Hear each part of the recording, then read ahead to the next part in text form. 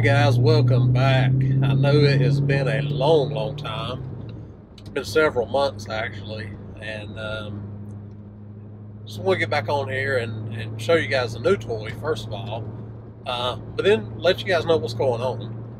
So about a year ago I started messing with 67 Impalas, doing supernatural replicas, and it started out just for me, and I sold my first one.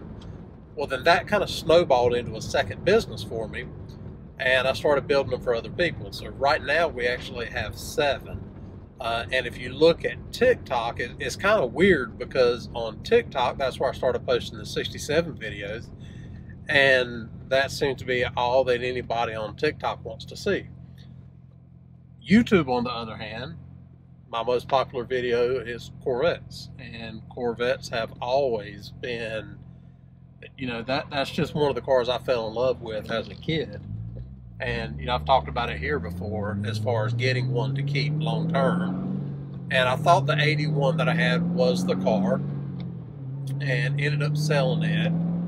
And I've had a couple since then, but nothing really worth doing a video on. Well, last week I picked up a 2006. It's the base model 3LT 6-speed. And I've had it for a week. I you know, drove it from Virginia home about 3.5 hours and figured I'd give you guys my opinion on the C6 Corvette from somebody that has never owned anything newer than a 96. All I've ever had were C3, C4s, and that's where my heart has always been. Actually sold a 95 Corvette this morning. So I drove it about an hour and 45 minutes away, come home getting the 2006. And it's strange because everybody loves to complain about the interior of the C6s. And they compare it to the C8s. And I don't feel like that's a really fair comparison. The sticker on this car was $56,000. And the sticker on a C8 is going to be close to $100,000. Now I know there's some time difference there. We've got inflation. You got to account for that. But if I had another $40,000 to put into this car, I guarantee you the interior would be a lot nicer. The one I have is a 2006. When you look compared to the other 2006s, whether it is the Nissans, the Hondas, pretty much anything out there, the interior is very comparable to what that year was. And I've said it before, I said it in my C4 video, the Corvettes were made for a purpose. They were made to be driven. And you're not going to have a Porsche interior or a McLaren interior. You're going to have what Chevy did. And Chevy was never known for the best interiors of any cars. But they were functional, they lasted, and they were just generally good cars.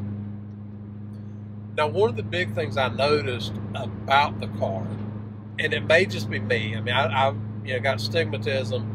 I absolutely hate the heads-up display. It aggravates my eyes. I cut it off pretty much every time I get in the car. And it bothers me. I don't want something on my windshield when I'm driving down the road. I want to just be able to see the road. I've got gauges. The gauges are there for a reason, so that's what I'm going to use. Now, overall for the car, I found it to be a really good driver. And for the money, it's hard to get something with this much power, this fun to drive. That's a fairly nice car for under $25,000. And I feel like the C6 right now is probably one of the best budget cars you can get. When I looked at this, when I was looking at the C5s, because $20,000 you can get a Z06 right now. But then when I started looking, the Z06s, I was looking at 2001 to 2004s, and the Z06s were about 405 horsepower unless you bought one that was built. I'm not a fan of that because I know that if they've built it to be 500-600 horsepower, they're going to beat the absolute shit out of it. And that there's no way around it. Because most of the C5s that I've seen are kids. And they just beat the living crap out of them. And that's just not really something I want, because I'm looking for something that's going to last. Well, for the same price range, I got the 06. I paid $23,000 for it, and it's in great condition, 59,000 miles. And it's a car that has the same power as the Z06. And for an everyday driver, 400 horsepower is plenty. It's a big step up from the C4s at 300, but it's just a fun driver. The interior is updated enough. I honestly like the 95, 96 interior as good, if not better, than the C6. The C6 looks good. I don't really have a complaint on the build quality, but I just like the old interior. I mean, it felt like it surrounded you more. But where the C6 does have the advantage to me is getting in and out. The C4s were just a nightmare to get out of, which is the reason that most of the time the steering wheels had the wobble. C6 is a lot easier to get out of. It rides better. You have the extra power, but you still have about the same fuel efficiency. And it's just a really, really fun car to drive. So after having it for about a week, I've got to say, I think it is a great car.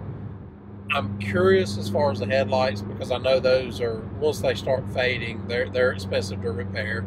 So I'm curious how that's going to work. This car stays in the garage most of the time anyway, but you're still driving it, so you're still going to have some fade from the sun.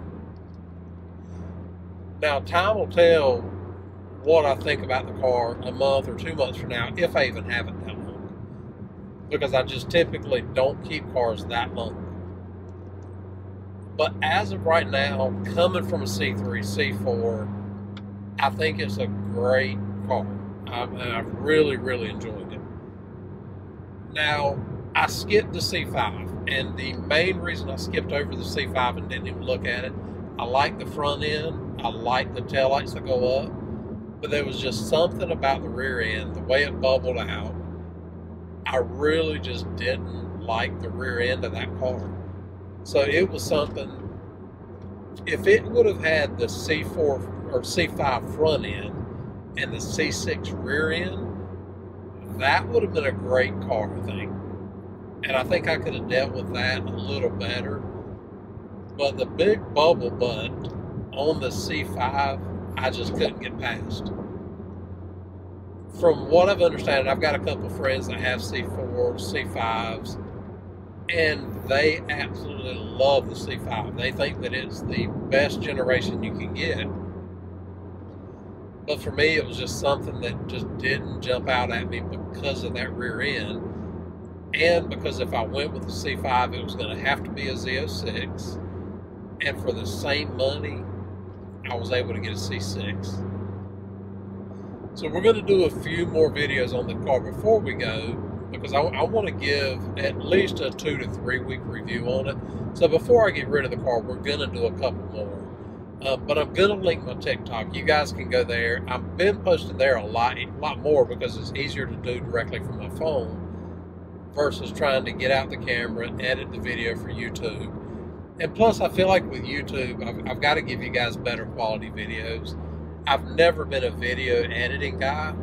And until about a year and a half ago, I was never even a video guy. I stuck to photography, and that's all I did.